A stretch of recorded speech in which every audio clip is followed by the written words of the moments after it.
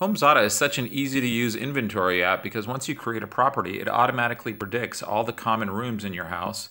And if you drill down into a room and click on the Items tab, it even predicts all the common individual items that you would typically find in that room.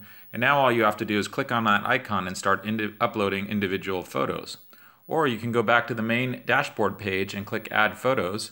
Click the Add button and choose from your gallery of existing photos on your phone, or take net new ones with your camera. Once you've uploaded multiple photos from your gallery, all you have to do is tag them to the individual room and the individual item. And here we're going to do that with the coffee table, and we hit save. And now we've tagged that photo. And if we now go back to our sample, you can see we've uploaded a number of photos.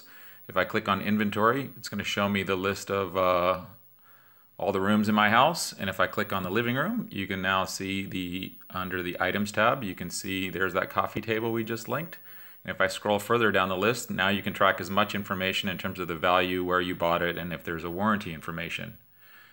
HomeZada is also pretty cool because if I go back to the main dashboard page, and let's say you don't want to look at it things by room, but you want to look at them by category.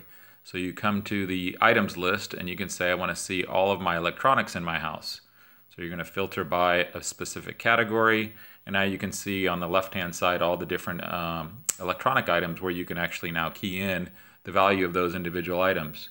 If you go back to the main dashboard page, if you go to the property details, you can track property information. Obviously, you can have a gallery of multiple photos about the house. You can even upload any documents about the house, owner's manuals, warranties, etc. And if I go to settings, you can even export that to a PDF that's going to be emailed to you that you can send to your insurance company. So thanks for checking out the HomeZada app.